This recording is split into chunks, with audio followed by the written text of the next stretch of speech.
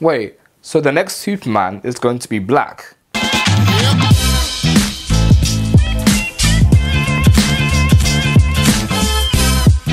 Hey guys, welcome back to my channel. Today we are going to talk about the elephant in the room. DC announced some time ago that they will be creating a black Superman movie, and this has caused quite a stir. And you know what? I get it. The dceu has been on pretty shaky grounds since its inception in 2013, and it's always struggled to really gain the fan base and success of its Marvel counterpart. So when people found out that Superman, one of the only successful characters out of the dceu, is seemingly getting replaced for no apparent reason, it was definitely going to lead to a lot of controversy. And like I said, I 100% get it, but at the end of the day, a lot of hate this decision is getting is from those who don't understand the source material and have chosen not to do a quick Google search. Because Black Superman is not a new character. He's actually been around for a while.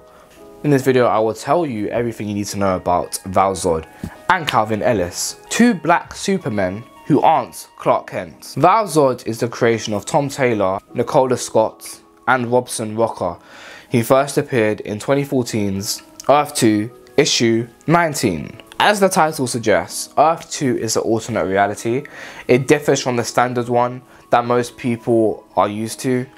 This world has many of the same superheroes, but there are slight differences, such as Bruce Wayne's father becoming Batman, and the Green Lantern is Alan Scott, who was actually the original Green Lantern in the 1940s. val-zod is the name of the second Superman in this universe. Yes, Kal-El, aka Clark Kent, still exists, but at this point he was presumably a villain. Val is also a Kryptonian, and he was sent to Earth along with Kara Zor-El and Kal-El by Jor-El and Lara. But unlike his counterparts, Val was educated by his parents' knowledge whilst travelling in the capsule. This contributed to his pacifistic beliefs, as his parents taught him that violence was the worst and stupidest way of overcoming conflict. When his capsule reached Earth, he was found by the government research scientist, Terry Sloan. He offered Val asylum in order to protect him from the outside world. This resulted in him becoming a recluse, and he soon developed a fear of large open spaces, also known as agoraphobia. He was then approached by the New Wonders of the world, who wanted aid in fighting against the evil brainwashed Superman. And although reluctant at first, he went on to join them. He was actually trained by Lois Lane, who in this universe was the Red Tornado. To make a long story short, because this isn't a history video, Val overcame his fear of open areas, and he threw away his parents' ideology for the most part. He then managed to take down the evil Superman, who wasn't even Superman.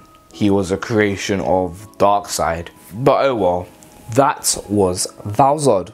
The next black Superman is Calvin Ellis of Earth 22. He was introduced in Final Crisis issue 7 in 2009, and he was created by Grant Morrison and Doug Mahnke. His origin is almost identical to that of the original Superman. He was sent to Earth by his parents to escape the destruction of Krypton. He was then adopted by the Ellis family. Once his powers activated, he went on to become his Earth's Superman. He eventually formed his universe's Justice League, and after many years of service, he was voted in to be the President of the United States. This way he could protect his country politically and physically. He is mostly known for defeating an evil Superman, who was a being that attempted to destroy all the Supermen in the universe. Calvin then created the Justice Incarnate, which is essentially the Justice League for the multiverse. Okay, let's get down to the nitty-gritty. Let's get into the drama, okay? Many people just don't want black Superman. Henry Cavill is actually a well-liked Superman. Most people just don't understand the need to replace him, and I kind of agree with this. I don't even know why I got this in my hand. But I will tell you why it may work. It may work. The reason why Black Superman worked in the comics is because he was the Superman in another reality and not the main continuity. During the same time period, the original Superman, Kal-El, was still the main Superman in the main DC universe. And he was featured in Action Comics, Superman, Trinity, and Justice League. Not to mention, Man of Steel was released around this time as well. There was no shortage of Superman. In fact, most people ignored val-zod. Even though people are talking about him now, there wasn't much of a stir back then, and people weren't hating on characters they didn't know about. So calm down. Never be disrespectful.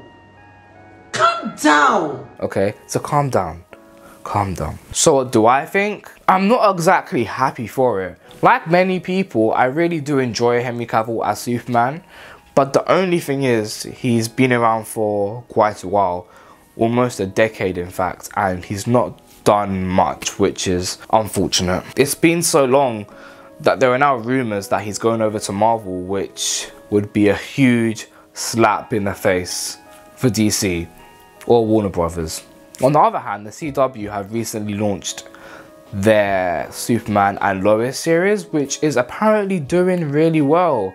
So it's not like we don't have Superman in live action. Well, anyways, that's it for today. Let me know if you're down for a new Superman on the big screen or not. So don't forget to subscribe. God bless, say less. I need to go to bed.